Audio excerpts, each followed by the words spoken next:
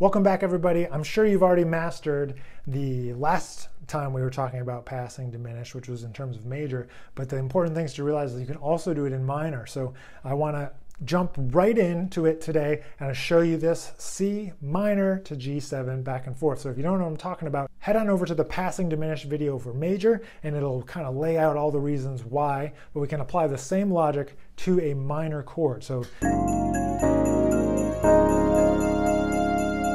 this is what it might sound like in minor if we're alternating on a long sound, maybe C minor 6 and G7 using the F, A flat, B, and D, diminished arpeggio to go along with it.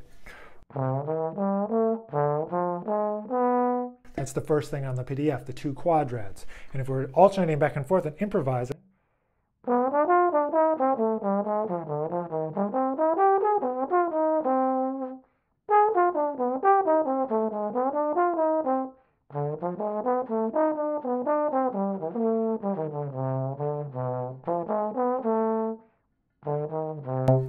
right? There's unlimited uses. Again, you can play so many different ways, but understanding the framework of all of this is going to help you. So if you need some music to look at, you're a visual person and you don't want to just learn it from me showing it to you right now, head down below, there's a PDF you can download. So I just showed you the first part of the PDF.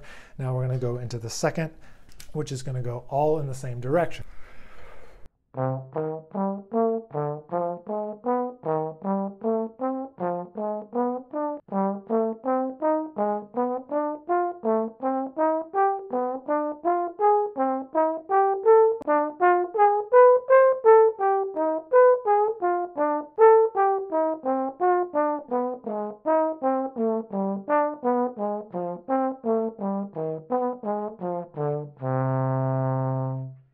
And then we apply it weaving.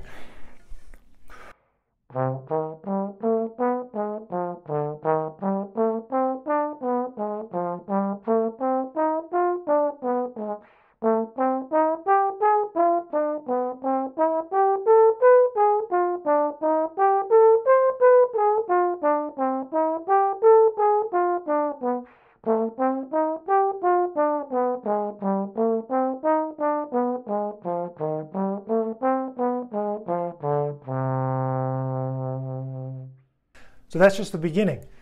Once you've practiced it up and down, alternating, you want to start to take it and improvise with it like I was doing at the beginning. So we just say, here's a tempo, and we're playing C minor 6 and then G7, or that diminished, that B diminished arpeggio. 1, 2, 3.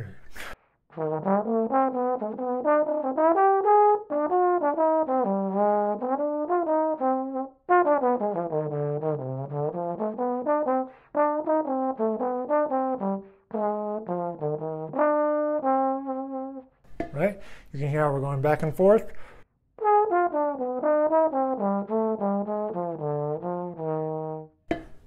Just alternating, using those two sounds, alternating back and forth between those two quadrats, if you want to be all kind of technical and talk about things in music theory terms. So go ahead, start shedding this, because if you can do it in major and you can do it in minor, it's really going to help you play a lot of bebop tunes. You're going to start hearing this in there. You're going to be like, oh, that's what that is. It's really just the first step in unlocking this stuff. Again, if you didn't hear me in the last video, Barry Harris, go check out Barry Harris. He's got a lot of videos on YouTube. You can watch full master classes that he's giving where he's talking about this, playing it on the piano, and really explaining it even more in depth, showing you different ways of playing these scales and things of that nature. So thanks for being here. I hope this helps you. Download that PDF and start shedding. You got 11 more keys to go. So you got major, minor, passing, diminished. Happy practicing. See you in the next video.